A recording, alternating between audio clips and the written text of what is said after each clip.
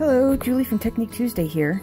Today I'm using distressed inks to paint the Happy Hydrangea flower from the Greenhouse Society collection. I stamped the hydrangea on Canson watercolor paper, including one each of the loose flowers, using a quick-drying waterproof ink. I'm using a large acrylic block as my palette, but you can use a craft mat or a plastic plate or some other non-porous washable surface. Just open your ink pad and wipe the pad down on your palette surface. Do this for each of your colors. I made sure I got more ink for the colors I knew I was going to use more. Of course, I didn't need quite this much for this project, but I tend to go overboard, so I don't have to stop partway through.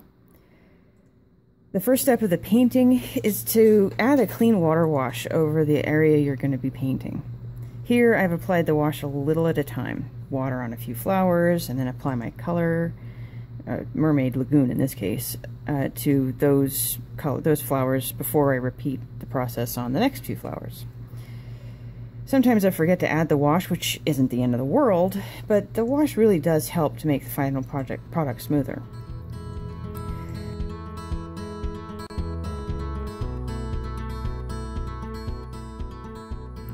When I'm using a water brush pen with paint or inks that are water soluble like I am here, I'll often squeeze a blob of water onto my work surface or on my palette so that I have a bit of extra water when I need it.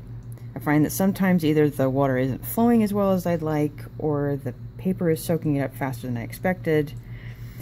It's also nice to be able to thin the color out a little bit if I've picked up a really concentrated brush full of it.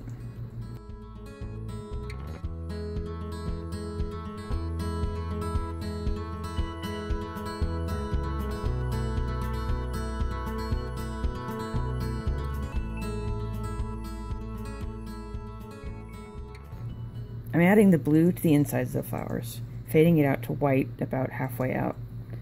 Once I've got all the blue in, I repeat the process with the purple, wilted violet in this case, with the color at the darkest at the outside edge and fading into the blue. I'll go back and forth with more blue, a bit of extra purple, and some of a medium color, in this case shaded lilac, to intensify the colors until I'm happy with them.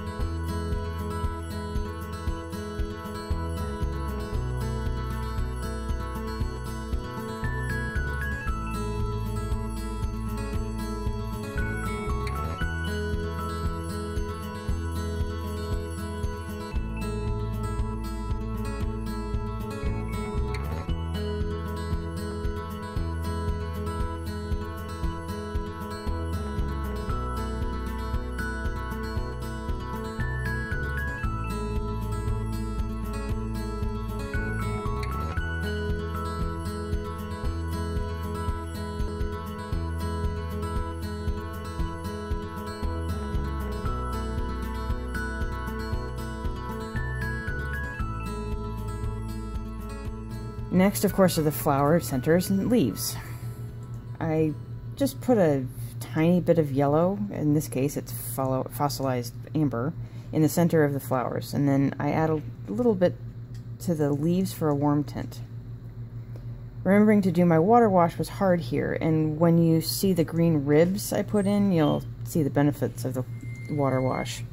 I got excited about putting in the mowed lawn I used for green, and because I didn't do the wash and then moved on to the next leaf before finishing the center leaf, I ended up with a very defined ribs. And of course that can be good if that's what you're looking for. However, it's not the look I'm looking for. The water wash would have helped keep that area moister so that when I went back in I'd have a better time smoothing out the color. A water wash will also help the paint sort of flow by itself, and which provides the fade without having to mess with it so much. I like to have a couple of different greens in my leaves, so I'm putting in some evergreen bough before adding just a little bit more yellow.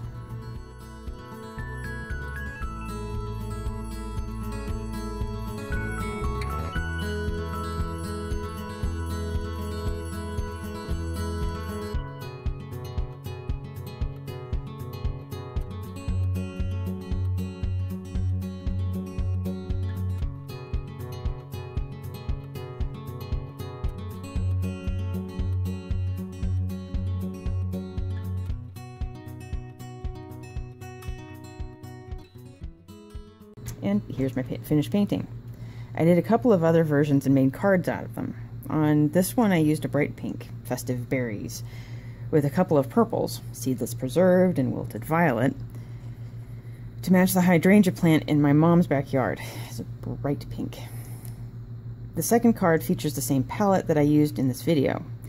I die cut the flowers out and used the little individual flowers as dimensional accents.